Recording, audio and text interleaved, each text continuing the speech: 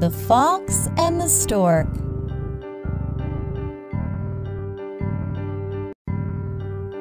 One day, a fox invited the stork for lunch. The fox made some soup and served it in 2 shallow bowls. The stork had a long beak and wondered how to drink soup from the bowl.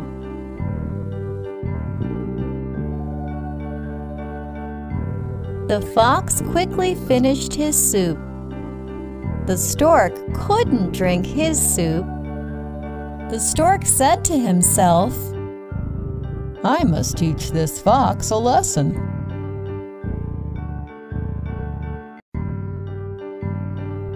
After the meal, the stork told the fox, "Thank you for inviting me. Why don't you come to my place for lunch tomorrow? I will make some delicious soup for you."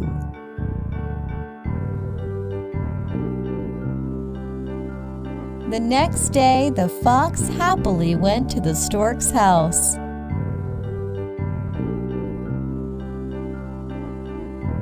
The stork prepared some delicious soup and served it in 2 long-necked jars. Now, the fox wondered how to drink the soup from such a tall jar.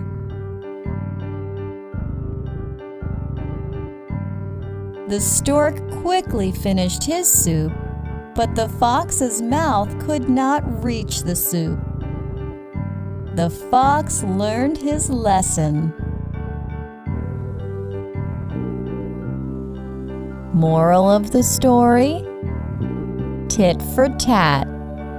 Do to others what one would wish for oneself.